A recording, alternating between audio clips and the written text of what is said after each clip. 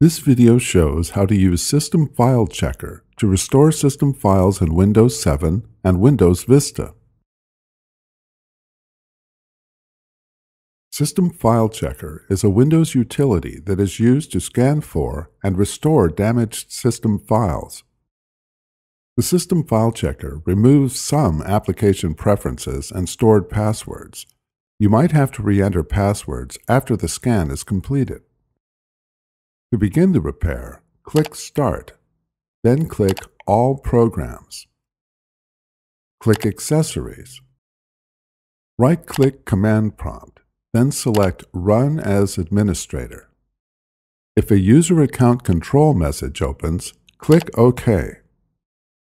At the command line prompt, type sfc /scannow,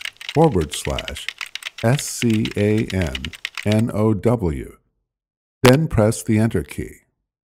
Verification of system files might take several hours. When the scan is complete, a window will open showing the files that were repaired.